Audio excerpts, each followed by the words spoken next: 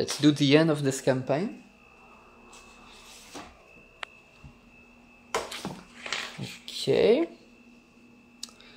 So, yes, if last 40 days of scenario, no. Last 40 days of summer, it's time to flip sled cards and reduce them by half. So I flip first and then reduce.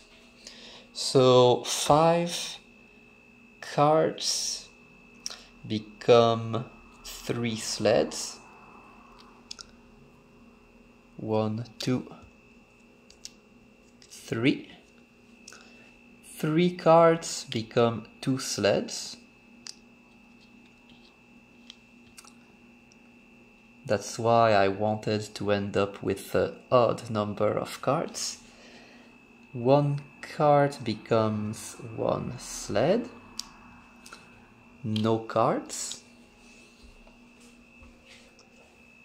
2 cards become 1 sled. And 1 card becomes 1 sled and no cards. Next. Wastage. Let's see. Andreas has 3 sleds, 4 provender. I can get rid of provender.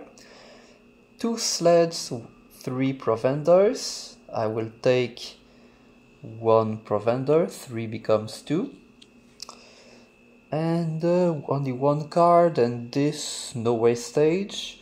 Here I could lose a boat too. I will not need the boat, but I will need the provender during the siege of Pskov, so I will discard the boat. Alexander, 2 coins, 2 ships. So now there is no more Baltic Sea trade, because now is winter, so I will not need the ship right now. So 2 will become 1, I will waste them. No wastage. And here, Karelians, the same thing as Yaroslav, I can get rid of the boat. Next, unstack Lieutenant, I don't have, no surf either. Discard any Art of War cards. The Convert, I'm not going to need them right now. Closer than... Yeah, I already have these 2 forts, so yeah, I better keep it now. Keep it there now. Because I don't want this event to happen anyway. It's like nothing happens.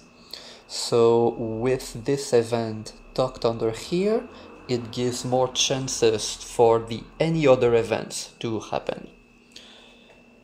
So it's better.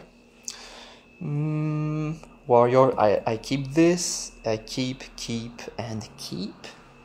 And I do keep everything here too, except for the Baltic Sea trade. Yeah, I don't need this. And it will be good to have this happen again. Yeah.